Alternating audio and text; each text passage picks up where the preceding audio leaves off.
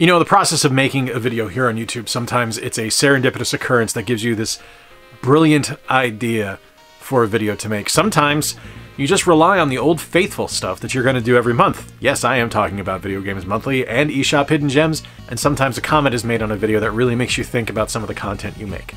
What's going on, everybody? I'm Jay. Welcome to Square Pegs. Thanks for stopping by. Recently I did a video where I was talking about some games that I really enjoyed, and a comment was left about how I don't really talk about multiplayer games here on the channel, and that's kind of true. I'll mention it in passing, but I don't really put any focus on it, and there is a reason for that. I will be honest. I don't do a lot of multiplayer. I'm pretty much the only person in my house that really games. My son plays a lot of games, but we don't really have a matching style of games that we enjoy playing, so we don't really play together all that often. My wife games, but she does a lot of single-player stuff, and personally, I just prefer single-player games. Now, that's not to say I don't like multiplayer games. I really do. And today I wanted to take the opportunity to talk about some of my favorite multiplayer games that I've been playing over the years, that I'm still playing today, and kind of just give you a little bit of a glimpse into that other side of things I don't really talk about here on the channel very often. And we're going to kick things off with the game that is a big asterisk on this entire video, because I don't go back to it. I don't play this very often. I play this incredibly infrequently because, I'll be honest with you, I don't really care for it. But without this multiplayer game, this channel wouldn't exist, and that is upside down. And that is Atari Football. Now, if you've been on the channel for a long time, you know my history with Atari Football. This is the first video game I ever played on a home console. I had played stuff in arcades before. I'd played things like Donkey Kong and Pac-Man, but I was so young that they don't really register in my head, for lack of a better term. I just don't really remember them, but I vividly remember my experience playing Atari Football on my cousin Greg's Atari 2600. He and his family lived in Portsmouth, Rhode Island at the time, in the house that my grandfather had built, and his room was just the coolest thing ever. He had a room that was designed to look like an old ship's cabin, and it was something my grandfather had built, with just dark woods everywhere built in, and he had a tall bed that we sat on, and across from him was probably like an 8-inch black and white TV. But in my eyes, and in my memory, it was massive. It was huge. And we played Atari Football on it. He asked me if I wanted to play with him, and I'd never really played anything before, so I was ecstatic to do so. It was the first time I'd ever held anything like this. I'd never really spent any time with a joystick or anything like that. It was my first exposure to gaming. And that multiplayer game is what led me to where I'm at today, through all of my love of classic console games, through my adoration of PC gaming, to my time working in the game industry, was all because of Atari Football. And that game I played with my cousin Greg in multiplayer. Now, I will say everything else is a legitimate multiplayer game that I actually still enjoy playing today. And we're going to go right to probably the biggest one on the list right now for us. And our family plays a lot of Mario Kart 8 Deluxe. We just adore it. It's something that I'm not going to say we play every week, but we play pretty frequently. We'll get together, we'll hop into the game room downstairs, which is behind these bookshelves over here. We'll sit on our big couch, we'll boot up the Switch, and we'll play some multiplayer games of Mario Kart. Typically just Grand Prix will go against each other, but we do battles every once in a while. And it's just one of those games that we all love. We all have a different skill level at it. Victor is getting significantly good at it, which is really fun to watch, because he like actually beats me in races now, and I don't let him win. And it's just a good time. And we all have our favorite courses, we all have our favorite characters, our favorite cars. It's a really great time for us to get together on a Friday or a Saturday night, just spend some time together playing games, and just enjoy each other's company. And Mario Kart 8 Deluxe is such a well put together game, and such a brilliantly designed title, that we've had it since, gosh, the day it launched on the Switch. And I'll be honest with you, it was one that we bought digitally because we knew it was an evergreen title. We knew if we bought it, we'd never trade it in. So we just got it digitally, and it's something that we play all the time.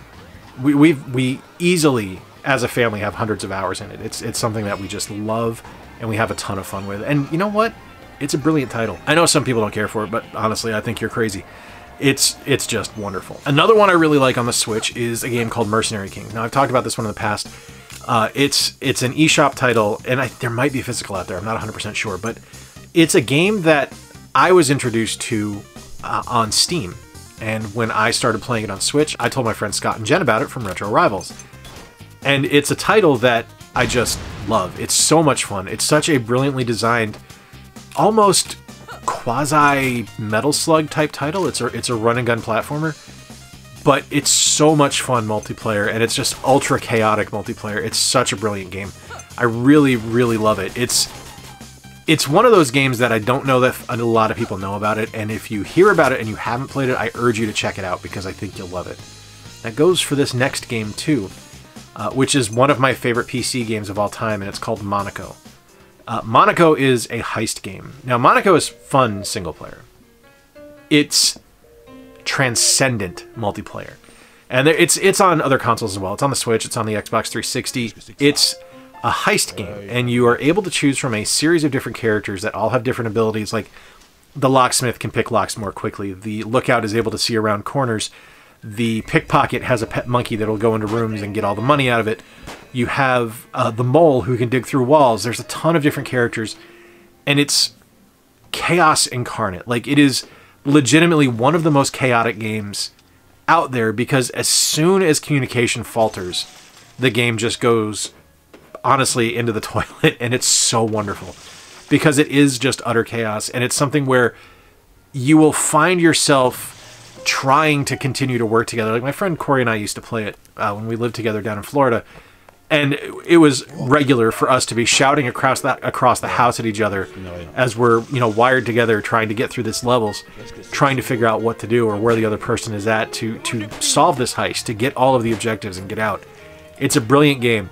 I love it. There's a sequel in the works, which I'm absolutely excited for, and it's something where it's one of those games where it's just like, man, if one person picked this up and played it, it would change their life, because it's not like it's an important game or anything like that, but it's such a great title that I think more people need the opportunity to play it. All right, here's another one that is great single player, but multiplayer was one that we used to get together regularly and play.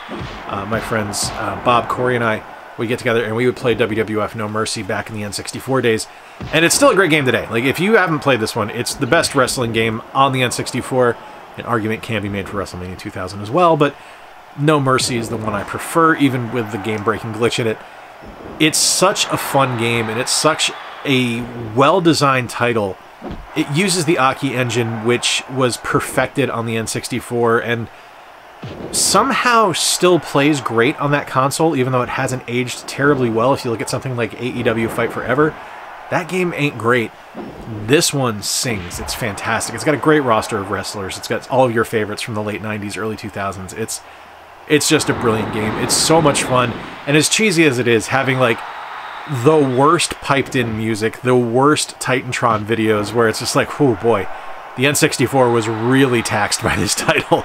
The gameplay is top-notch. It's a fantastic game. Now, normally I would talk about this game here, Teenage Mutant Ninja Turtles 2, the arcade game, which is fantastic, but I don't want to talk about that one, because there's actually a newer game from the Teenage Mutant Ninja Turtles franchise, which I think is incredible and is one of the most fun multiplayer games I've ever played, and that is Teenage Mutant Ninja Turtles Shredder's Revenge. This is from .emu and Tribute, and those two are peanut butter and chocolate. Those are two great tastes that taste great together. They made an absolutely incredible game. Fantastic level designs, amazing gameplay, brilliant usage of the Ninja Turtles license. I love this game. This was my game of the year a couple of years ago, and it's something that I constantly go back to. It's great. It's great on the couch. It's great online. It's just a great game. There isn't anything in this one that misses. It's fantastic. I mean, you can't go wrong with the character lineup either. There's just so many awesome characters in this. They just added Usagi Yojimbo into the game. You can unlock Casey Jones. It's so good. It's such a fun title. All right, off to the Sega Genesis now, and this is... I didn't want to feature a ton of sports games in this one, so I've got WWF No Mercy on here, and that's a different kind of sport, but this is more of a straight-up sports game, and it's such a wonderful, wonderful sports experience. And I'm showing this off less because of the Genesis version and more because of the arcade experience, but it's NBA Jam. And NBA Jam is legitimately one of the best versus experiences you could ever possibly have. The competition levels in the game are fantastic. The gameplay is wonderful. Hearing Mr. Boom Shakalaka himself, Tim Kitzrow, yelling in the game is fantastic. It's just such a wonderful time. I do prefer Tournament Edition over the original, but either one is going to be great. They're both fantastic, and they're both spectacular multiplayer titles. Much like NBA Jam, preferring the arcade version of that one, even though it is fun on home console, this one falls into that category as well, and this is Killer Queen Black. Now, Killer Queen Black on the Switch is a lot of fun. It's a really well done game. It's very arcade. It is a very arcade experience, and that's why I really think that if you are going to play this one, finding a Killer Queen Black arcade cabinet, which has two sides to it, and you're actively competing against the people on the other side, is so worthwhile. It's fantastic. I originally played this at a pinball bar in Minneapolis, Minnesota that I can't remember the name of, and it was something where I was just blown away by the quality of the gameplay, just the uniqueness of the title, and how incredible of an experience it was to have opposing sides on the same arcade cabinet. It's a lot of fun. It's challenging, and it's kind of ridiculous, but it's so good in person and live on an arcade cabinet. Here's one that might get a few question marks on it, but for me, the best part about this game... Okay, not the best part, that's a lie, but the best part obviously is designing your homes and all the characters and stuff like that, but one of the best parts about this game is the multiplayer aspect of Animal Crossing New Horizons. This is one where... and I wish I had footage of it, because I don't. Unfortunately, a lot of the stuff in this video you're going to see is single-player footage, just because when I'm playing multiplayer, I don't think of capturing footage. It just doesn't make sense to me. I'm trying to be in the moment and play the game. But one of the things that we used to do in this game that I had an absolute blast with was we would host game nights in Animal Crossing where, like, my wife created this entire game show where she had different contests set up around her island where the people that she invited in would go and compete against each other and win prizes. It was such a creative experience. It was so much fun to get together with everybody and play this that it's like the core memory I have of New Horizons, which I've left in the past now. I don't really play it anymore, but my core memory experience isn't my island. It's those experiences getting together with people, with our friend Corey, with our friend Matt, and being able to sit with them and Pam and Chris and play games together in Animal Crossing was just so cool and so much fun. All right, a couple more to talk about, and first one I'm going to go to the Wii is one of my favorite arcade experiences from one of my favorite creators from SNK. This is the Metal Slug Anthology, and this is awesome because you can actually have up to 4 players playing at the same time, and if you haven't played the Metal Slug games, kind of like Mercenary Kings, like I was mentioning, this is a run-and-gun platforming shooter, which is just so much fun. The animations are amazing. The gameplay is spectacular. It's 100% a quarter muncher. And if you can find an arcade cabinet, play it there. But any home experience is going to be plussed by playing Metal Slug. And this one's awesome. So, Metal Slug Anthology on the Wii, which is great.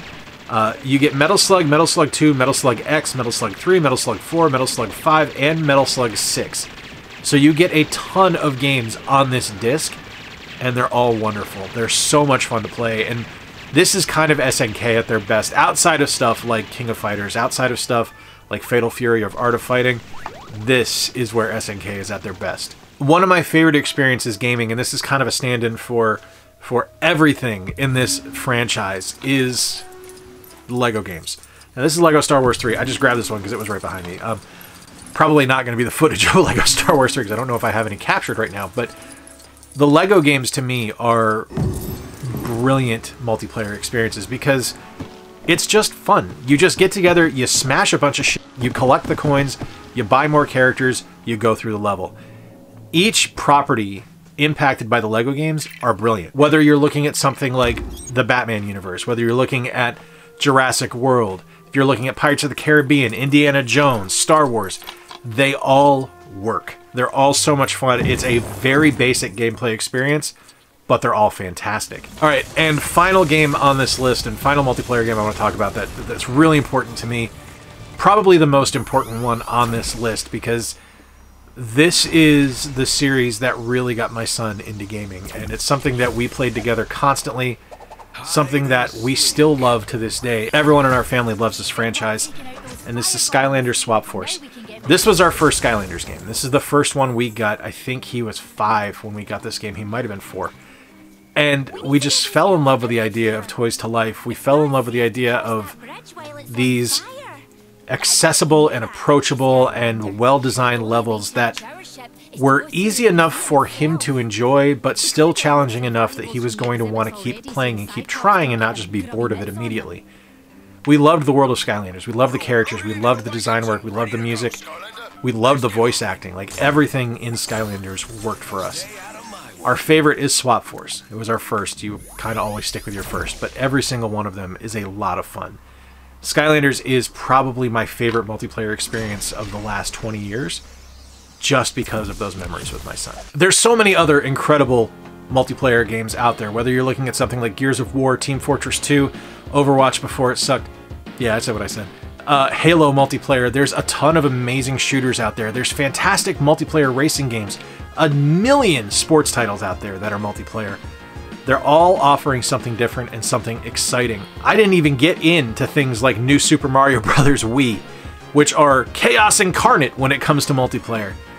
Smash Brothers is another one. Every fighting game ever is a fantastic multiplayer experience, but those ones that I just listed are the ones that matter to me. Let me know in the comments down below what multiplayer games are ones that you enjoy, and I especially love to hear about things from Gen 2, Gen 3, Gen 4, those kind of like those golden age of video games. Let me know. If you're new here, please click that subscribe button if you'd like to stick around. If you enjoyed this video, if you want to just keep discussing games, I would love to have you stick here. If you enjoyed it, please hit that like button and give it a thumbs up. That engagement really does help the channel. Until next time, folks, I've been Jay. I appreciate you spending a little bit of time with me tonight, or today, whenever you watch this. By the way, y'all look great today. Thanks for stopping by. Till next time, remember to play more games, stay square, and take care. I'll talk to you soon.